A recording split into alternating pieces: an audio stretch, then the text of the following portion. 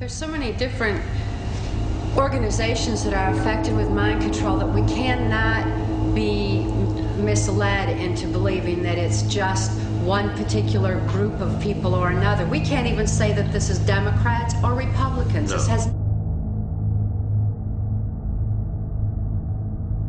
This commission has spoken of a long history of abuse of the human research subject. Although no one mentioned MK Ultra today, President Clinton recently apologized for this. My young child and I have been used as non-consensual test subjects.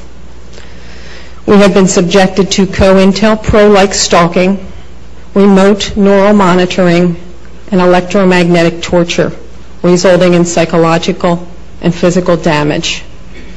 And I won't go into the details of that because I have 4 pages written in here that is very similar to Connie's testimony. Please do not wait 70 years to investigate this. I ask Dr. Amy Gutman to begin today. There is new work for the Commission for Human Subject Protection on our shores. And please give us a dramatic response, Susan, and please give us a congressional hearing. Thank you.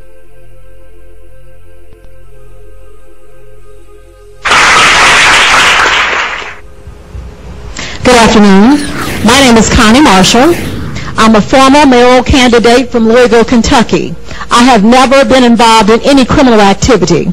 I found a document in my bank account that said, "Problem with Kentucky government. Check federal government paperwork and file before releasing information to anyone."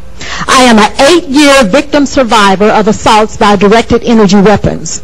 The torture I've experienced consists of body overheating, body extremely cold, seizures, heart pain, earaches, itching behind eyes, burning behind eyes, swelling, headaches, involuntary movement of my limbs, exhaustion, speeding and heart racing, hair coming out by the handfuls as if I've had chemotherapy, mind paralysis, being hypnotized or placed in a trance-type state, being tracked by a drone or satellite, controlled dreams, sleep deprivation, V2K, which is voice to skull, projected sound, extreme muscle spasms, and extreme muscle cramps, being made to fall down, blue circles around the pupils of my eyes, and I'm here and you can look at them if you like, low frequency noises in my home, high frequency noises in my home, sexual stimulation, numerous electrical appliances in my home are destroyed, 4 computers, 2 fax machines, 7 telephones, 4 CD players, VCR, DVD players, electrical igniter switch on my furnace, washer and dryer, air conditioner,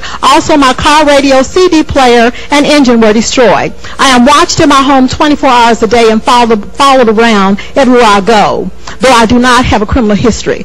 When I ran for mayor in my town, I was also attacked at debates and forums. My website is www.justiceforallcitizens.com. Thank you. And I would like to leave these flyers with you all as well.